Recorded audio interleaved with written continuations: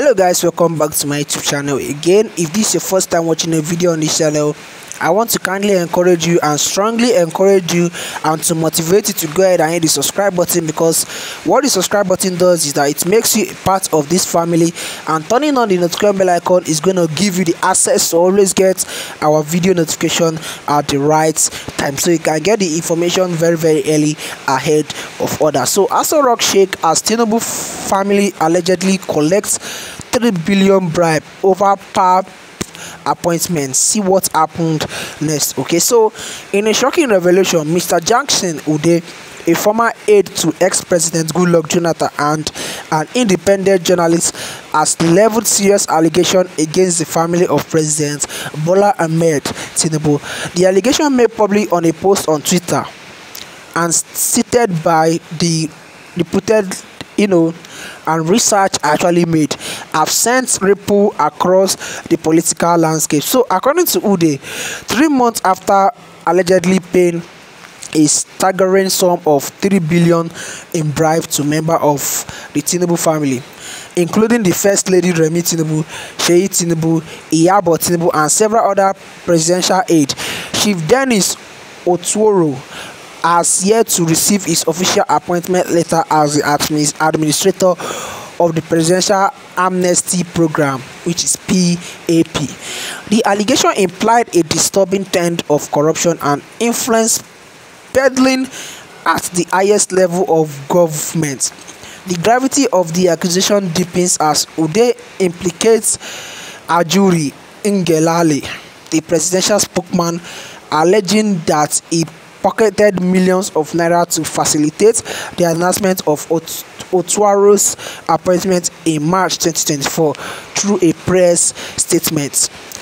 This suggests a systematic issue of corruption within the corridors of powers, where individuals entrusted with public trust are allegedly engaging in self-serving activities at the expense of ethnical governance. In Nigeria, we have very bad political leaders. Okay, so it's one of the problems we are facing right now, and because we are having a bad political leader because of the people in Nigeria also, because when it is time for election, everybody has this mentality. Most people, I think I'm not one of them, most people have this mentality that they want to actually vote for their own person. You see, the Hausa will be voting for an Hausa contestant in the election, the Igbos will be going for the Igbos, the Yoruba will be going for the Yoruba. So this has showed the political leaders that these people are not matured enough. So they tend, sometimes some of them tends to use money to confuse people from other tribes again to come to their side.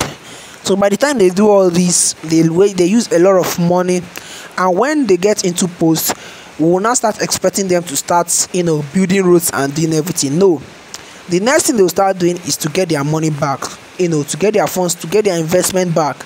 And most of them spend sometimes almost billions, millions, and before they could accumulate that, we will start complaining that this person is not doing well, because we fail to vote for somebody who is willing to help us. You understand? So despite the absence of an official appointment letter, Otuoro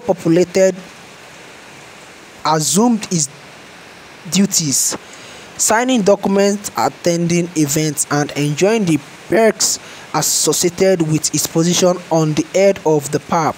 This revelation raises serious questions about the legitimacy of his actions and the extent to which corruption has, permeated the fabric of governance. Otuoro's case is not an isolated incident, as Ude alleged that he is one of the many politician appointees of Bola Ahmed Tinubu who purportedly had to pay exorbitant sum of aides and intermediaries to secure political position. This paints a grim picture of a political landscape where meritocracy and integrity are sacrificed at the altar of coercion and financial dispute. So like I just said, we tend to say that election is free and fair in Nigeria. It's a lie. It's not free and fair. there's a lot of corruption going on. That's what he's trying to say here. So I want you guys to go ahead to hit the subscribe button and also share your opinion in the comment section. See you in my next video.